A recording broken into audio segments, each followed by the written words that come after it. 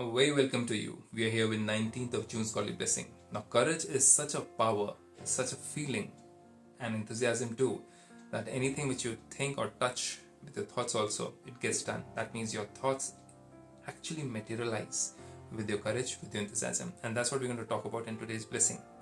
God over here in his own verse says, "May you have an elevated fortune and fly with your wings of zeal and enthusiasm on the basis of your courage. No matter what happens at any time."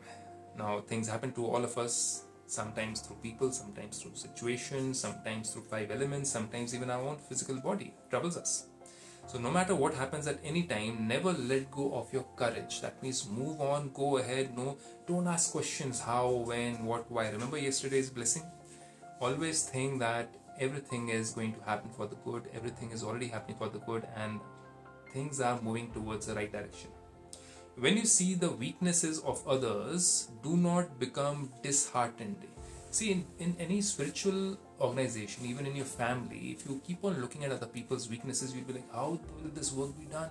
How will this person even move ahead in life? How will this person progress in life? Or how will this organization, how will this institution move ahead in life? And there's so many things, so many weaknesses. And then we feel disheartened, right? If you are somebody who's a leader, who's a boss, who's a father, parent, who's an organization CEO, you feel disheartened.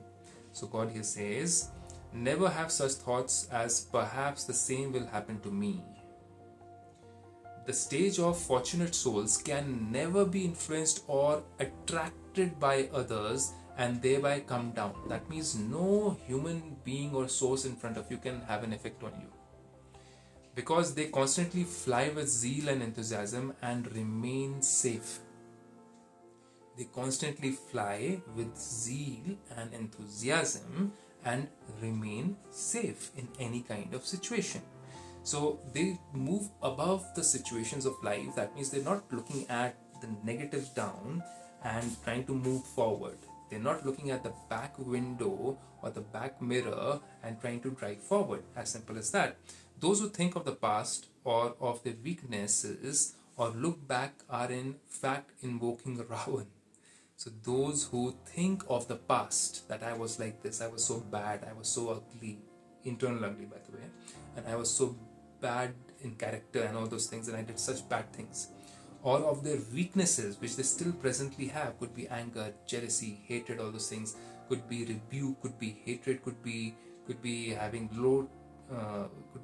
low self-esteem or short temper, or anything like that. Or look back are in fact invoking Ravan. Always believe and look at the beautiful and the purest side of yourself. That's what you are looking towards, because that's your aim, that's your victory.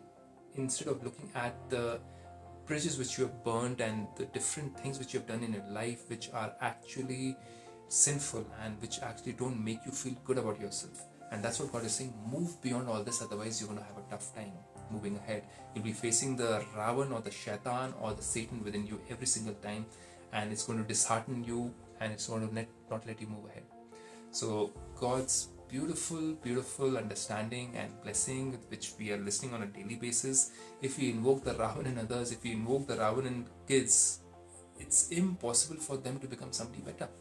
And that is the first lesson which we learn in brahmakumaris. You too can learn this beautiful art and this beautiful knowledge on an easy daily basis.